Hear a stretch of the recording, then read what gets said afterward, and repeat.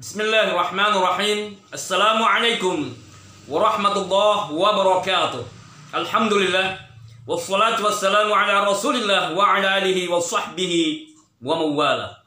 Saudara-saudariku sekalian yang dimuliakan dan dicintai oleh Allah subhanahu wa ta'ala dimanapun berada. Dalam kesempatan kali ini, saya ingin mengajak saudara-saudara sekalian untuk berdoa sebagai benteng perisai kita dari segala mara bahaya dan bencana.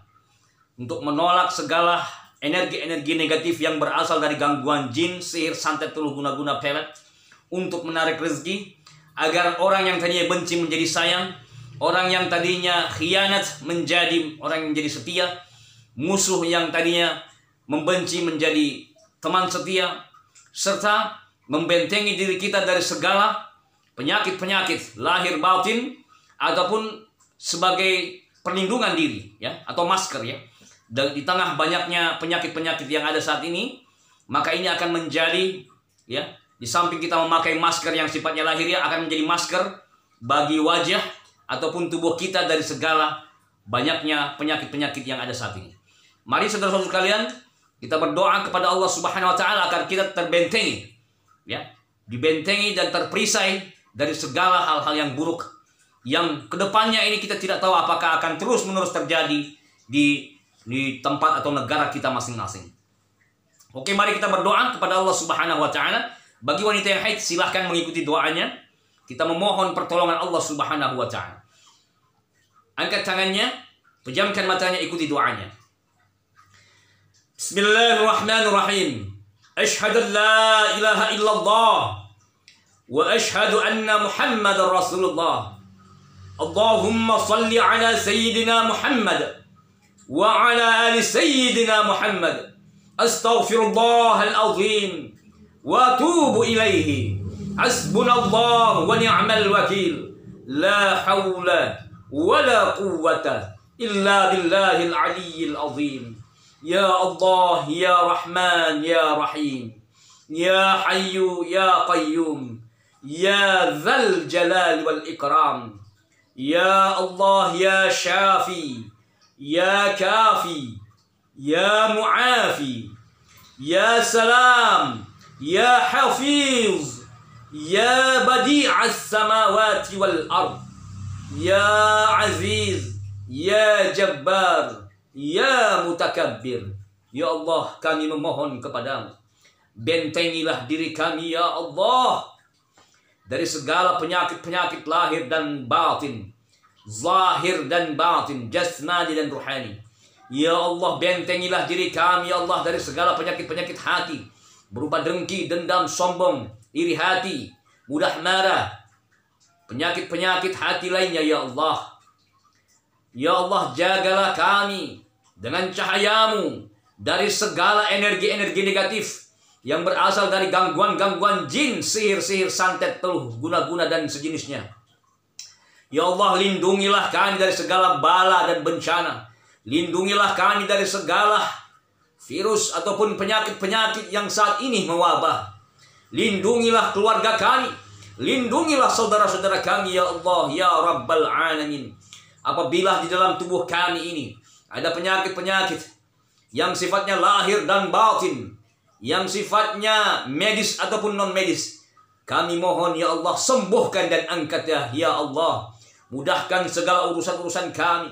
Lapangkan rezeki-rezeki kami ya Allah. Ya Allah, kami memohon kepada orang yang membenci kami, agar rubahlah hatinya menjadi sayang kepada kami. Orang yang senantiasa berkhianat, jadikanlah mereka orang-orang setia kepada kami. Orang yang tadinya senantiasa menjahati kami, jadikanlah mereka hatinya berbalik menjadi orang-orang yang berbuat baik kepada kami. Ya Allah, penguasa langit dan bumi, kepadamulah kami memohon dan meminta melalui wasilah doa, ayat-ayat yang kami baca.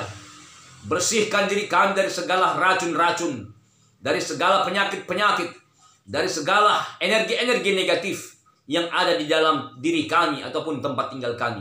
La ilaha illallah Muhammadur Rasulullah. Hasbunallah wa ni'mal wakil. La haula wa la quwwata illa billahil aliyil azim. Oke saudaraku, tiupkan ke telapak tangannya. Tiupkan. Sebagai perisai bagi diri kita, pembentengan, maka ada baiknya sering-seringlah kita membaca suratul Ikhlas, ya, kulhu, suratul Falak, ya, kul a'udzu birabbil falak, dan suratul Nas, kul a'udzu birabbin nas, ya. Kita niatkan sebagai perisai, benteng diri kita dari segala energi negatif ataupun gangguan jin, sihir, santet, peluh, ya.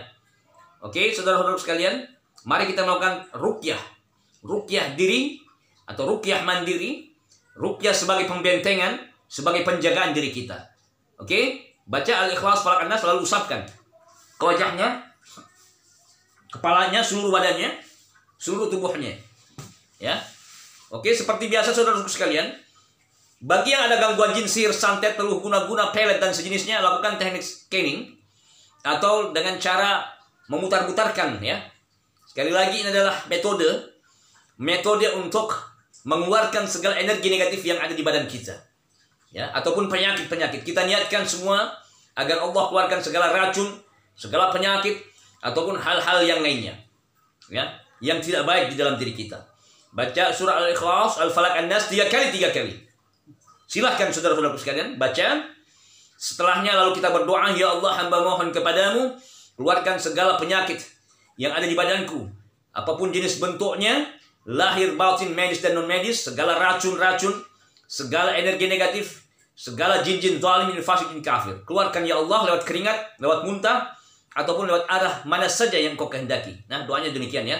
Setelah melakukan teknik scanning, lalu tarik, buang, muntahkan saudaraku. Jangan tahan, ya. Muntahkan saja. Oke? Muntahkan terus. Oke, saudara-saudara sekalian, mari kita membaca, ya, doa, ataupun boleh disimak. Bagi yang bisa membaca atau bisa mengikuti, silahkan ikuti. Bagi yang tidak bisa membaca, cukup dengarkan, simak saja, ya. Disimak doa atau ruqyah ini untuk membentengi, ruqyah membentengi diri kita, ya, sebagai perisai diri kita, ya. Saya akan membacakan ayat-ayatnya dan doa-doanya. Oke, saudara-saudara sekalian, dengarkan dengan seksama. Letakkan tangan kanan di dada kiri, ya. Posisi tangan kiri di perutnya sambil dengarkan apa yang saya baca, ya. Ditopang, ya, biar tidak capek, ya. A'udzubillahi minasyaitonir rajim.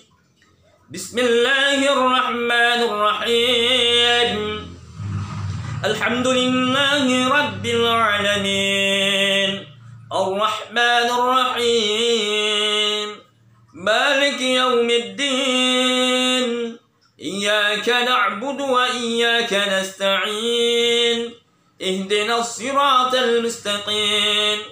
Siratal ladzina an'amta 'alaihim ghairil maghdubi 'alaihim waladdallin. Amin. Bismillahi syafi. Bismillahi kafi. Bismillahi mu'afi. Bismillahilladzi la yadurru ma'asmi syai'un fil ardi wa la fis samai wa huwas sami'ul 'alim. Bismillahi syafi. Bismillahi kafi. Bismillahi mu'afi. Bismillahilladzi la yadurru ma'asmi syai'un fil ardi wa la fis samai wa huwas sami'ul 'alim. Bismillahi syafi. Bismillahi kafi. Bismillahi mu'afi. Bismillahilladzi la yadurru ma'asmi syai'un fil ardi wa la fis samai wa huwas sami'ul 'alim. Bismillah ma sya'allah la yasuqul khaira illallah. Bismillah ma sya'allah la yasrifus su'a illallah. Bismillah ma sya'allah ma kana min ni'matin fa min Allah. Bismillah ma sya'allah la hawla wa la quwwata illa billahil aliyyil azim. Bismillah ma sya'allah la yasuqul khaira illallah. Bismillah ma sya'allah la yasrifus su'a illallah. Bismillah ma sya'allah ما كان من نعمة فمن الله. بسم الله ما شاء الله لا حول ولا قوة إلا بالله العلي العظيم. بسم الله ما شاء الله لا يسوق الخير إلا الله. Bismillah ma sya Allah, la yasrifu as-su'a illa Allah. Bismillah ma sya Allah, ma kana min ni'matin fa min Allah. Bismillah ma sya Allah, la hawla wa la quwwata illa billahil aliyyil azim. Bismillah, bismillah, bismillah. A'udzu bi'izzatillahi wa qudratihi min syarri ma ajidu wa uhadir. Bismillah, bismillah, bismillah. A'udzu bi'izzatillahi wa qudratihi min syarri ma ajidu wa uhadir. Bismillah, bismillah, bismillah. A'udzu bi'izzatillahi wa qudratihi min syarri ma ajidu wa uhadir. A'udzu bi'izzatillahi wa qudratihi min syarri ma ajidu wa uhadir. أعوذ بعزة الله وقدرته من شر ما أجد وأحاذر.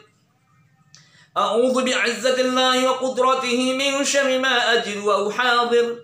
أعوذ بعزة الله وقدرته من شر ما أجد وأحاذر. نعوذ بكلمات الله التامات من شر ما خلق. نعوذ بكلمات الله التامات من شر ما خلق. نعوذ بكلمات الله التامات من شر ما خلق. نعوذ بكلمات الله التامات من غضب عقابه ومن شر عباده ومن همزات الشياطين يحضرون. أعوذ بالله من الشيطان الرجيم. إن ولي الله الذي نزل الكتاب وهو يتولى الصالحين. إن ولي الله الذي نزل الكتاب وهو يتولى الصالحين. إن ولي الله الذي نزل الكتاب وهو يتولى الصالحين. فالله خير حافظا وهو أرحم الراحمين. فالله خير حافظا وهو أرحم الراحمين. فالله خير حافظا وهو أرحم الراحمين. والله من ورائهم محيط. والله من ورائهم محيط. والله من ورائهم محيط. وجعلنا من بين أيديهم سدا ومن خلفهم سدا وأغشيناهم فهم لا يبصرون. وجعلنا من بين أيديهم سدا ومن خلفهم سدا فأغشيناهم فهم لا يبصرون.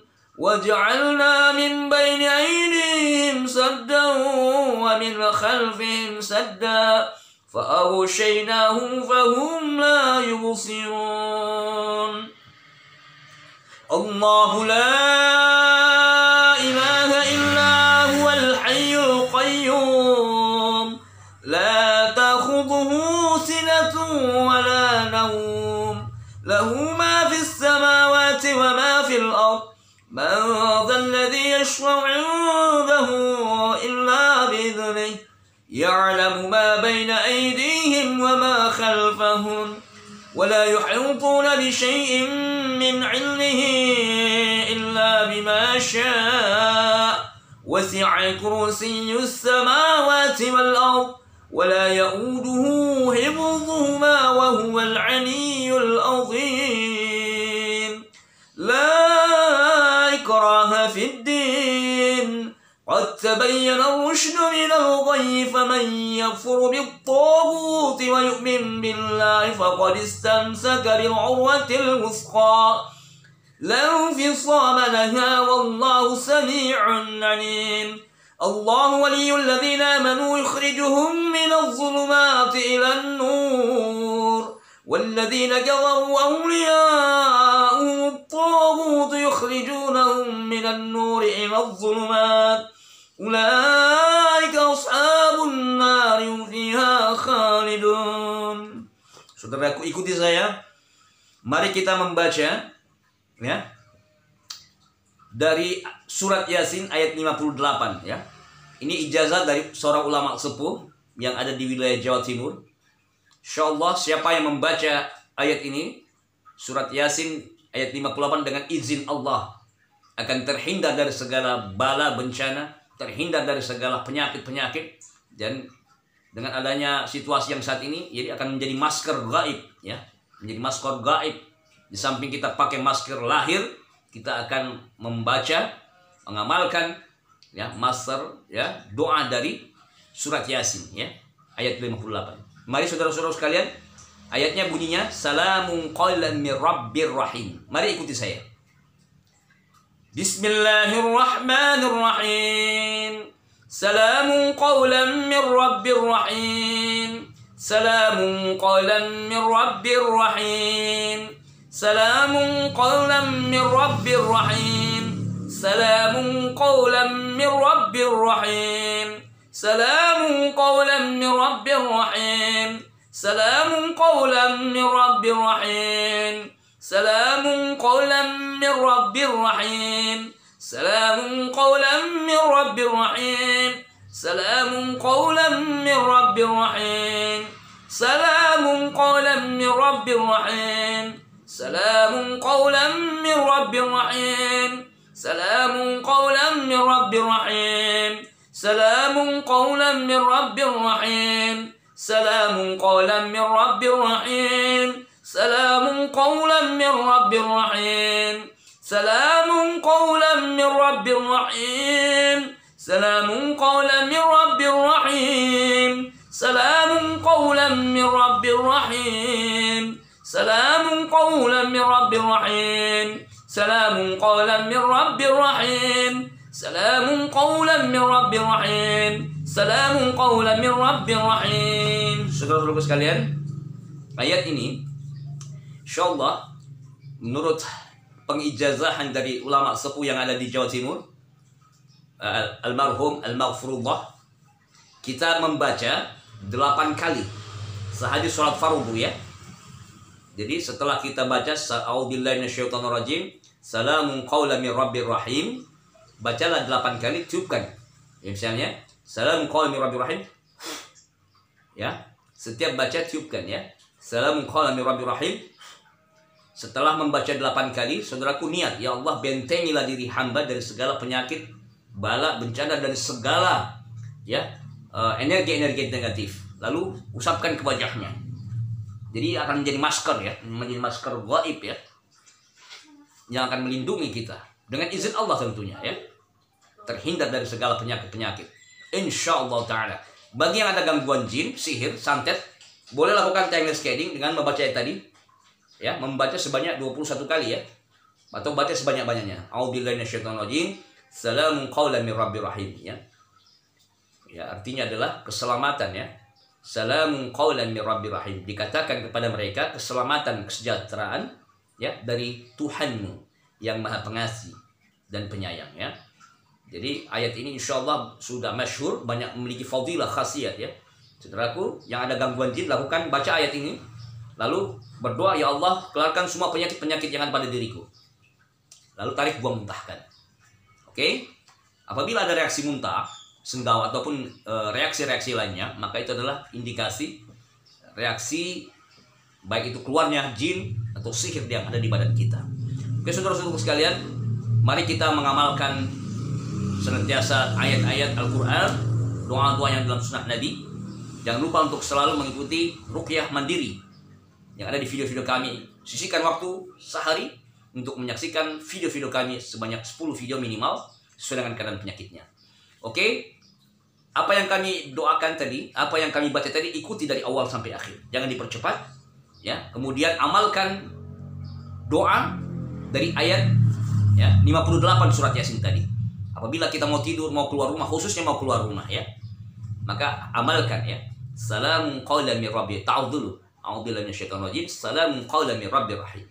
Tiupkan sebanyak 8 kali, usapkan. Ya, seluruh tubuh boleh atau wajah juga boleh.